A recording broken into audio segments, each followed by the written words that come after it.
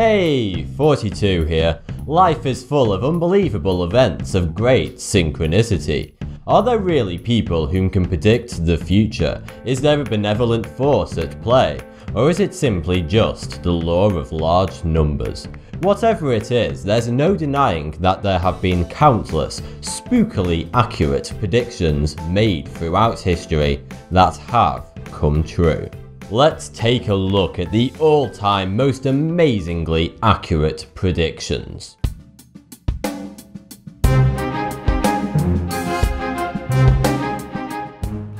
We start with a woman named Eleanor Shepard, who, in 2013, predicted with 100% accuracy all the winners of the upcoming Golden Globe Awards. PolicyMic is a political and cultural news website and forum that launched in 2011. In January 2013, their culture editor, Eleanor Shepard, was assigned to report on the upcoming Golden Globe Awards. She pulled off an amazing feat of speculation. She accurately predicted which TV programs and films would take home each of the 25 awards. She got all 25 correct. And they weren't no-brainers either. Many of the wins were taken by unexpected nominees. On February the 11th, 2013, a woman tweeted that her boyfriend told her about a dream in which the current Pope, Benedict XVI, resigned and a man named Francesco replaced him. No more than 17 days later, and sure enough, Pope Benedict announced his retirement and Pope Francis took his place. The tweet was in Spanish, but the translation reads, "My boyfriend woke me up last night at 4 AM, saying he had dreamed of a new pope called Francis I, and that today Benedict will resign." Also, just as astonishing, in 2010, 3 years before Pope Francis came into the spotlight, a lawyer named Christopher Connors registered a domain name, popefrancis.com. When the press asked him why he registered the domain name, he refused to comment. The American TV comedy Scrubs is probably the last place you would expect to find mind-blowing predictions about the future. But in a 2006 episode, the janitor makes an eerie comment to JD. He said, "In my opinion, we should be looking for Bin Laden in Pakistan." Sure enough, 5 years later, US soldiers found Bin Laden hiding in a heavily guarded house in Pakistan. Mark Twain was an American author, but what many people don't know about him is that he remarkably predicted the internet. In 1898, Mark Twain wrote a short story called From the London Times in 1904. He described an invention called the telectroscope, which used the phone system to create a worldwide network for sharing information, which is basically the internet. Keep in mind that he wrote this when telephones were still very new. It is also written in his story, the daily doings of the globe made visible to everybody and audibly discussable too, by witnesses separated by any number of leagues. Yep, that's right, Mark Twain also predicted social networking. But that's not all that Mark Twain predicted. He also predicted his own death. Halley's Comet is visible from Earth every 75 years. Mark Twain was born in 1835 when Halley's Comet was visible in the sky, and he predicted that he would die the next time Halley's Comet was visible. Sure enough, he died 75 years later in 1910, just as Halley's Comet was visible again. Next up is a man who predicted many of today's modern technologies 100 years in advance. A relatively unknown civil engineer, John Elfrith Watkins, made a number of predictions in the year 1900 about what the world would be like in the year 2000. He wrote an article in a woman's magazine called Ladies' Home Journal, entitled "What May Happen in the Next 100 Years." His article began with the words, these prophecies will seem strange, almost impossible. He then proceeded to discuss a handful of future technologies in great detail. Most of it was remarkably accurate. Here's some of the things he predicted that came true. Digital colour photography, mobile phones, ready meals, television and tanks. Here's an interesting snippet of what he wrote in his prediction about digital colour photography. Photographs will be telegraphed from any distance. If there be a battle in China 100 years hence, snapshots of its most striking events will be published in the newspapers an hour later. Photographs will reproduce all of nature's colours.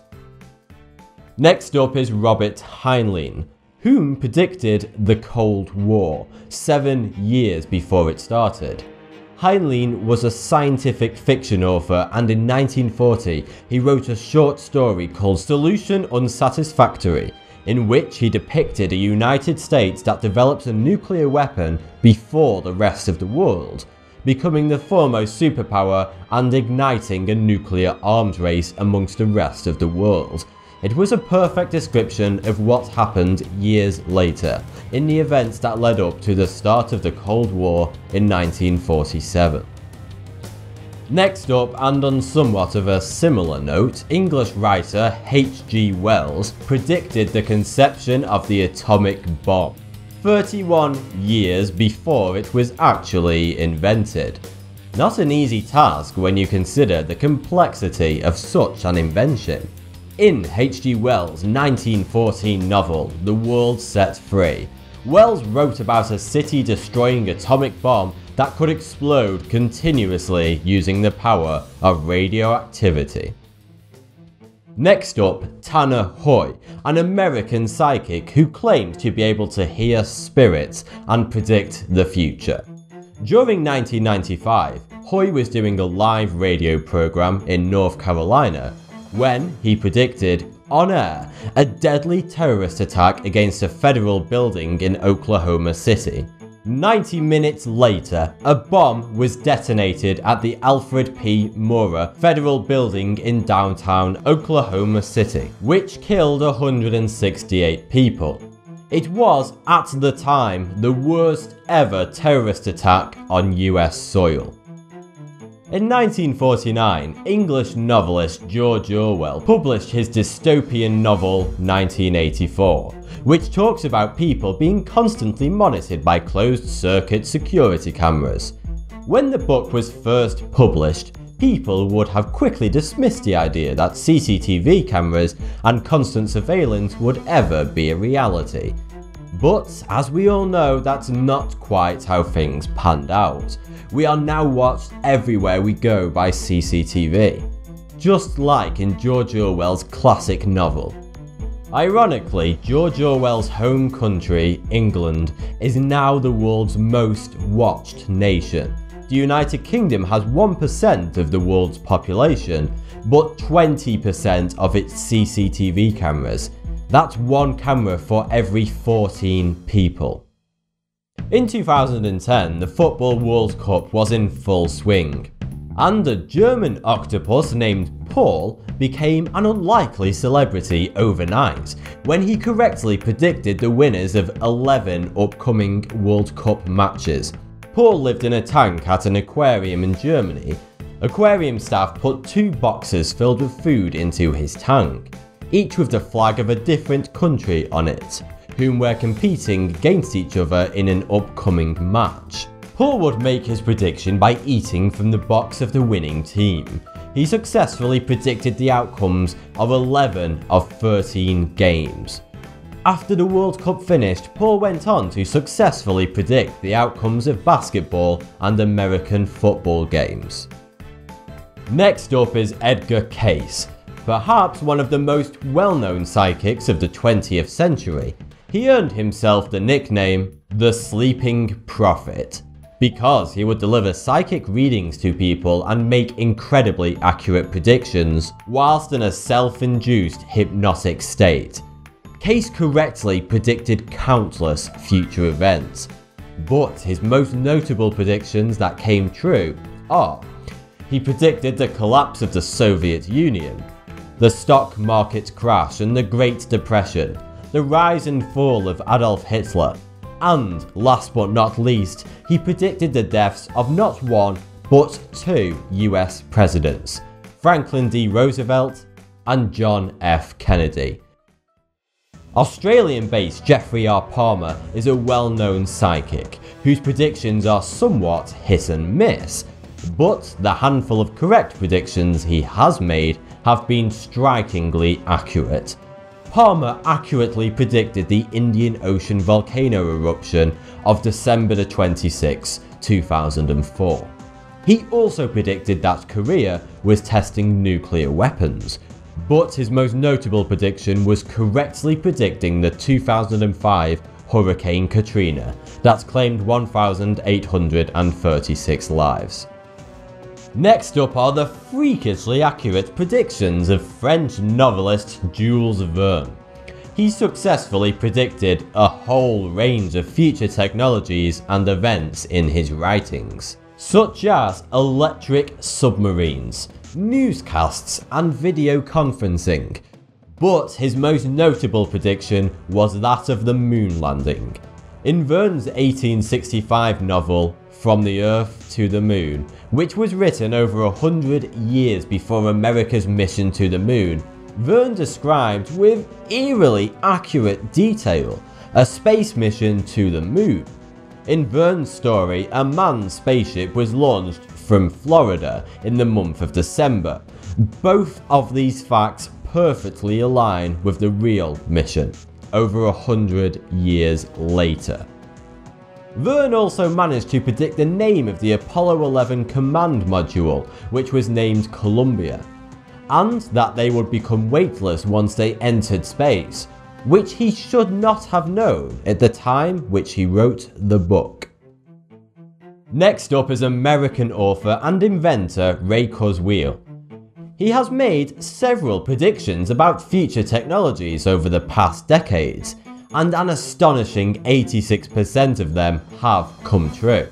Kurzweil predicted the fall of the Soviet Union, computers beating humans at chess by the year 2000, and wireless internet becoming widely available in the 21st century.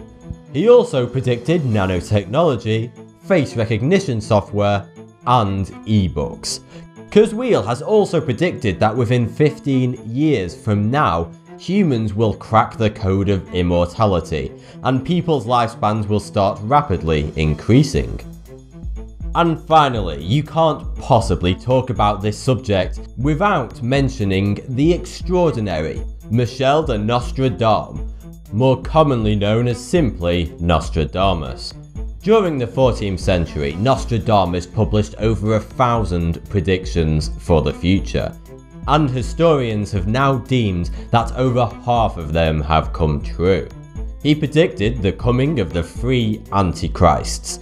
In his writings, what he wrote about each Antichrist closely matches up to the lives of Napoleon, Hitler, and Saddam Hussein.